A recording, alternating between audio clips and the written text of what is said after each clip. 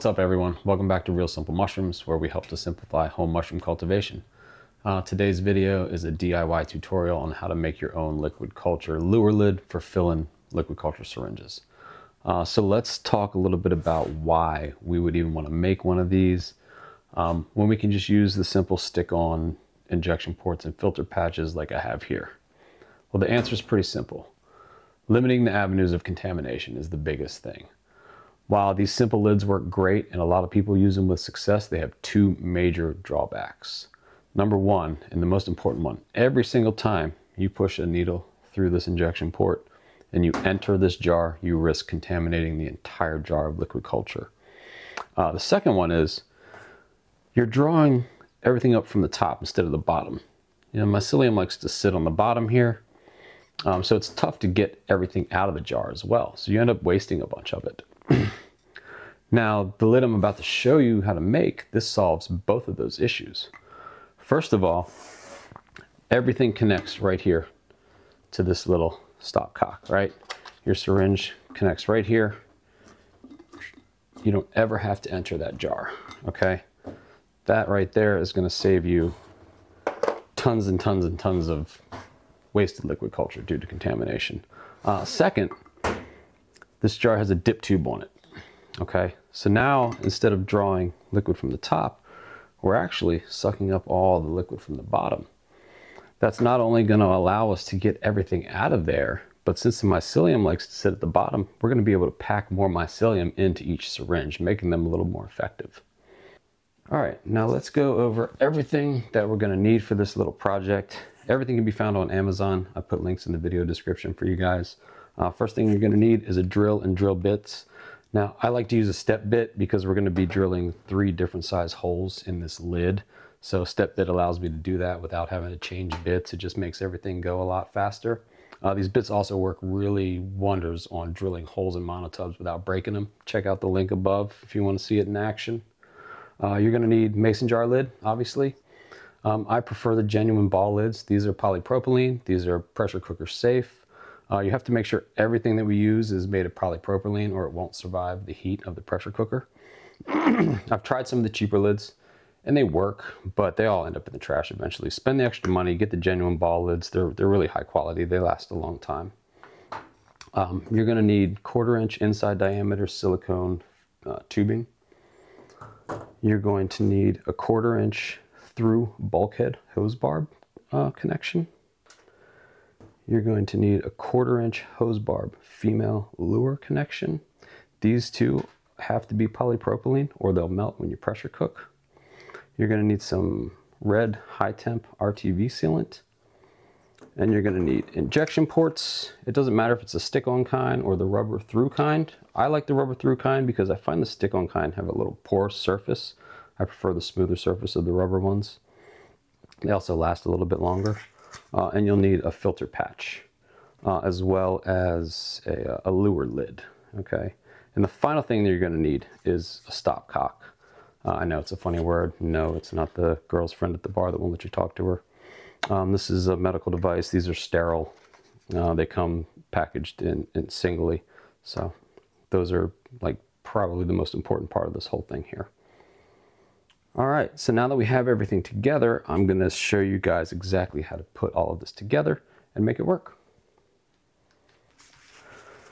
All right, so let's get into putting this together. It's really, really simple. I've taken the liberty of drilling the holes already. So you're going to drill 3 holes in the lid. You're going to drill a 3/8 inch hole, a 7/16 inch hole, and a 1/4 inch hole here. This is going to be for our dip tube. This is going to be for our injection port, and this is going to be for our filter patch. You're going to cut 2 lengths of tubing. Your dip tube is 6 inches from the long end. Make sure to cut the bottom on a 45-degree angle to make the pickup better. And then on the top, you're going to have an 1.5 inch length, and that's just going to connect this bulkhead to your lure cap. So we're going to take our bulkhead. We're going to insert about halfway through the threads there. We're going to take a little bit of this RTV sealant. I like to use a swab because this stuff is messy. It'll get all over you. Just put a little bit around there.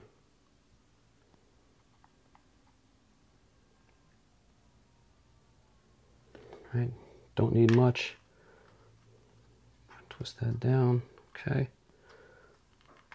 Now you've got that in there. Let me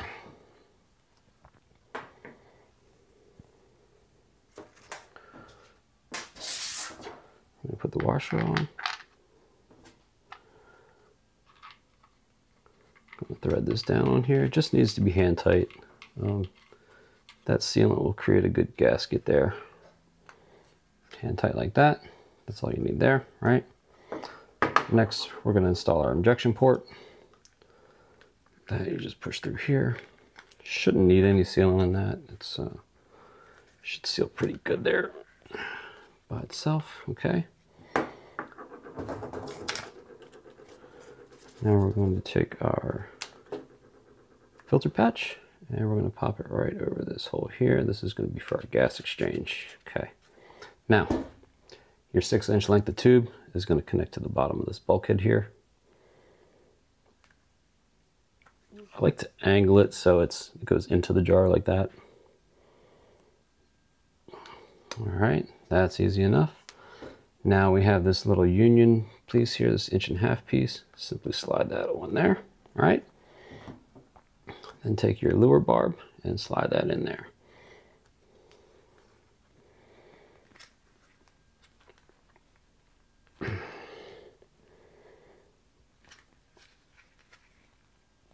These things can be tight, but you know it's a good seal. Okay, and really, that's it.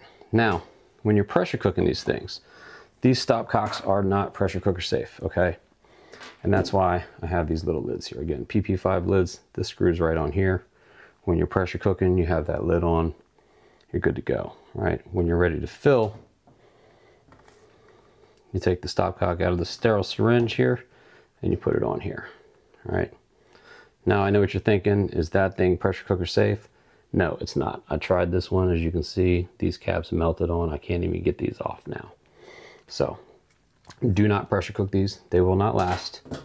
Put the cap on, pressure cook it to sterilize it. When you're ready to fill, take a sterile stopcock out, put it on, connect your syringes, and fill away. So, I'm gonna get all this cleaned up. I'm going to pull out one of my jars and then I'll show you guys this thing in action and how well it works.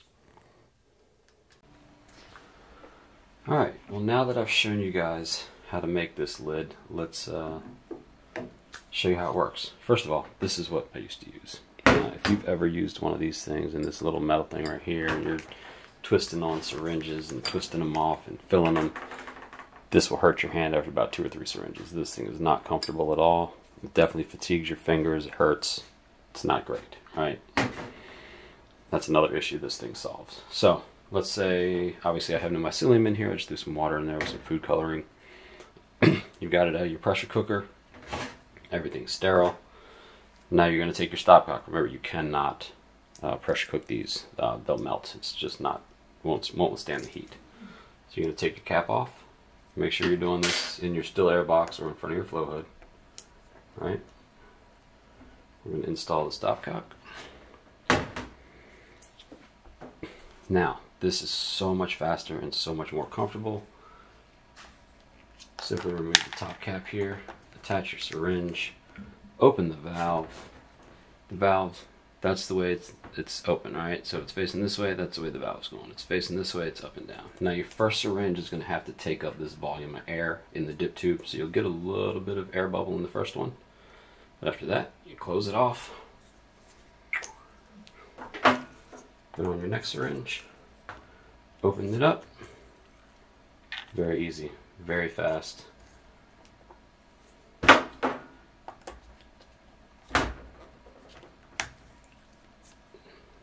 No air bubbles. Like, look at that. And that is a full, completely full syringe there. So, that's why I use these. It's very simple to make. It's pretty darn cheap to make too. Definitely recommend it over the traditional methods. You'll find yourself losing a lot less jars to contamination this way, and saving your fingers a lot of pain and suffering. Alright, well, thanks for joining me on this video. Look forward to you guys catching the next one. Let me know what you think in the comments. Let me know if you have any suggestions or changes or feedback. Yeah, and thanks again. If you like what you see, don't forget, hit that like button and subscribe. Peace.